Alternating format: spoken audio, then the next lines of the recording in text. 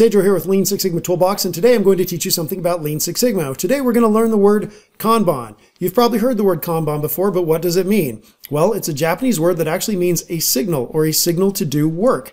Now, if you've ever done project management or software development and you've used a project management tool, you've probably seen Kanban as a way to organize your tasks. So you have your to-do, and you have your doing, and you have your done, and all of your tasks are organized under here.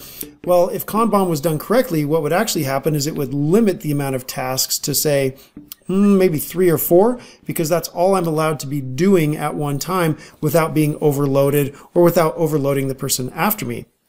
So in a manufacturing sense, what happens is if you have station A producing parts and they're going over to station B, what you want to do is prevent too much work in process from building up right here. You don't want to just stack up a bunch of inventory.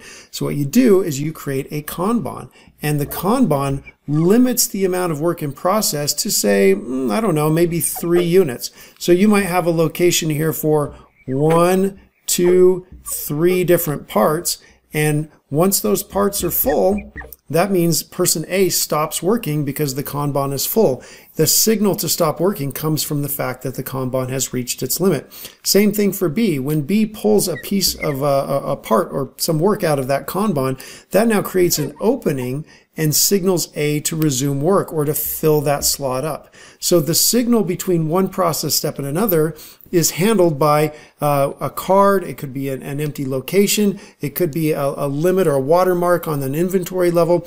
There are dozens of ways to signal someone else that it's their time to do their work, and also to signal people when to stop so they don't overproduce, which is a type of waste in Lean Six Sigma. So if this is interesting to you and you want to learn more about Kanban and how to create great flow and have better quality in your organization, reach out to me. We do Lean Six Sigma certification. We've been doing it for almost 20 years, and we do online certification as well as in-person certification and training in Lean Six Sigma. Just reach out to me at leansixsigmatoolbox.com.